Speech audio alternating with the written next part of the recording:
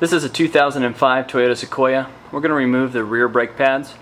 We have the vehicle up on a jack. We jacked it up from the side, and then we placed the jack stand underneath the rear axle. So the wheel itself is a couple of inches off the ground. Before you do this, you'll want to make sure that the emergency brake is left in the off position. You do not want it on. You also want to chock the vehicle, which basically means put a couple of blocks in front of the front tires so that it won't actually roll forward off the jack or the jack stand. In order to remove the hubcap, we simply take a long flathead screwdriver and we'll find the notch in the hubcap. In this case it's right here. We'll just pull that right out. We're actually going to use an impact wrench to remove the lug nuts.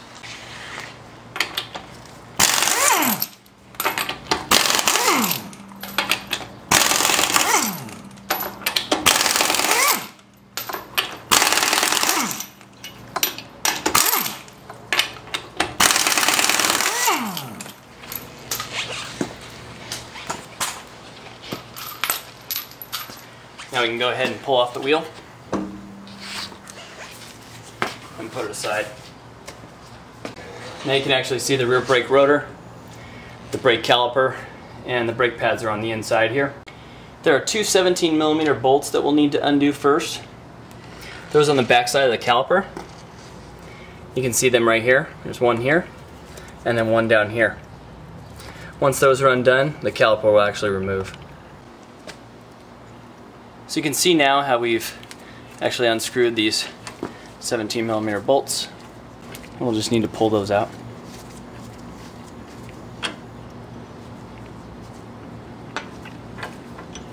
They do have some grease on them, so keep them clean. And then the actual caliper will slide right off. We can hold this off to the side here. You can probably tie it up with some zip ties if you needed to. These brake pads are new, so we've already replaced them. But the cool thing is they're pretty simple to get in and out. Basically, you'll just want to pull back, and then you'll want to pry with a screwdriver a little bit, just to slide them back. On this side, they're actually going to come out at an angle.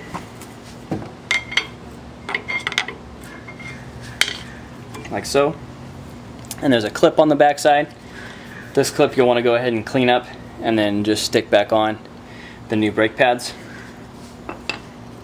And then this side, this just pops, literally slides straight out. The key here is you do have that same shim that you want to put back on, and then you have the actual indicator, brake low indicator clip here. So you want to make sure that you actually replace that and put it back on the brake pad before you replace it.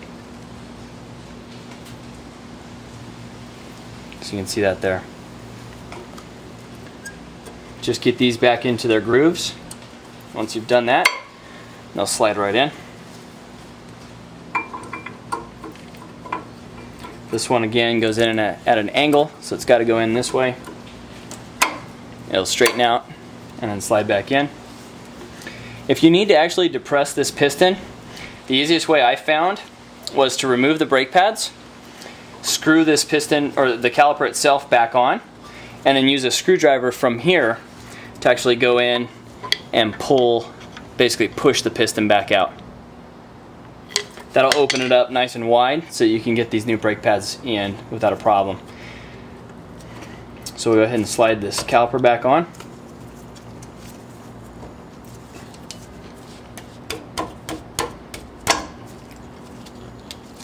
There's a couple of rubber shims here between the caliper and the actual brake mechanism. So we want to make sure that we straighten those out. And then we'll go ahead and replace these bolts.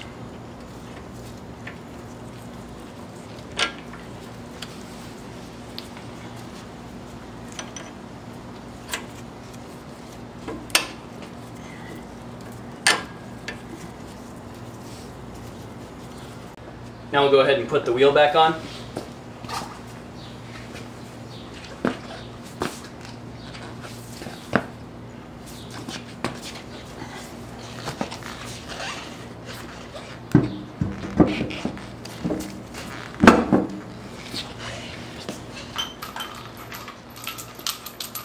screw the lug nuts on by hand to make sure that we don't cross thread any threads.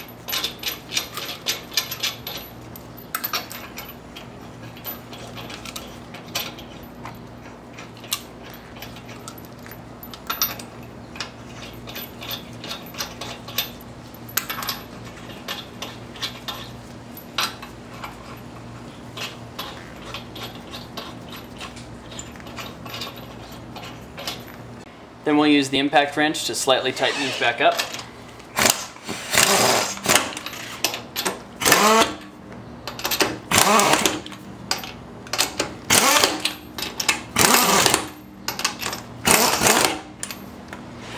To finally tighten these up, we'll actually tighten them up in a star pattern.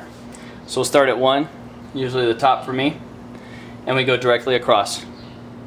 Then we'll skip 2, 1, 2, tighten that, and then we'll go directly across. Then we'll skip 2 again, 1, 2, tighten this one, and then we'll go directly across. And then skip 2, 1, 2, tighten this, and go directly across. And then go back through our pattern. You'll need to use a torque wrench in order to get the proper foot-pound torque on these lug nuts. Using a torque wrench is pretty easy. You can rent one at an auto parts store if you don't have one, or go buy one. They're usually around $100. Right here it shows us foot-pounds. In this case we want to set this torque wrench to 120 foot-pounds. So we'll pull the back end of the torque wrench up and we tighten it up like so until that counter says 120. And then we'll use our star pattern to actually tighten the wheel until it clicks. We'll go across, skip 2, go across, skip 2, go across, skip 2, and then we're back in our pattern.